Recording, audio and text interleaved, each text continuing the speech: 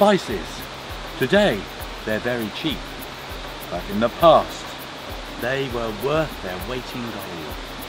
Christopher Columbus sailed across the world in search of the East Indies and pepper.